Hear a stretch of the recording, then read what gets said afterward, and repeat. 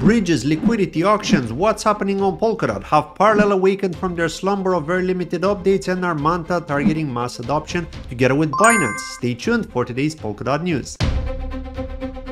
Hello and welcome to KryptosChain. My name is Claudio. The two well-known crowd loans are still sticking around, trying their best to win auctions, and we'll see the new round of parachain auctions begin on the 31st of July.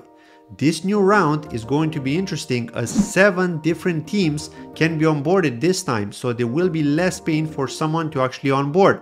As it stands in terms of contributions, Peak are in the lead with over 180,000 DOT, while Invarch have gotten over 56,000 in support. Good luck to both teams, as I know it's been really painful and also a long wait, and they both got nuked by different teams in the past. But the parachain auction feature won't last forever, and pay-as-you-go parachains will take over, so people can pay only for what they need and not stress out over not winning slots.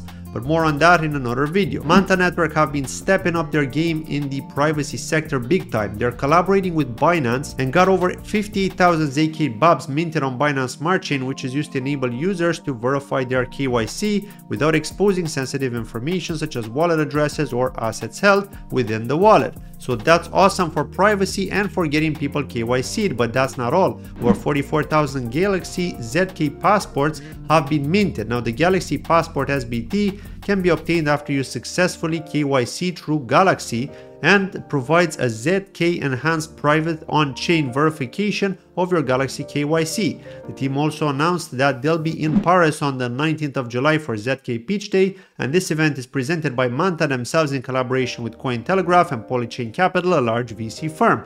But one of the sponsors or speakers at this event is WorldCoin, which has caught my personal attention. I'll talk about them in a different video though.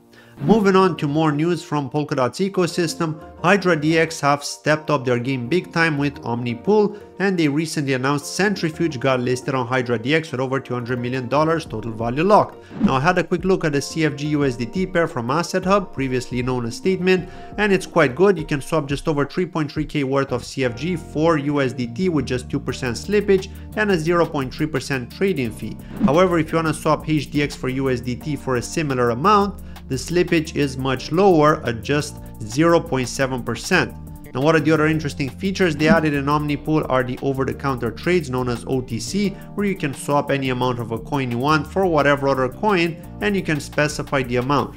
It's a good alternative for larger swaps so that you don't have to suffer that slippage. I'm also planning to interview someone at HydraDX, as they won an interview poll I organized on Twitter, so hopefully they'll accept so that we can get more information directly from the team.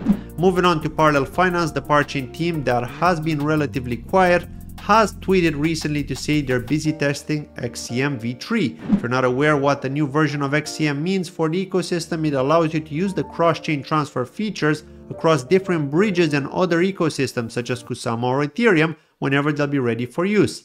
That will mean that we'll be able to bring liquidity from one ecosystem to another one, including those ecosystems that are non-Polkadot, as long as there's a bridge available. Thanks for watching this short video, and please don't forget to hit the like. Also drop a comment below with anything whatsoever. Follow me on Twitter or join the Telegram community. See you in the next video.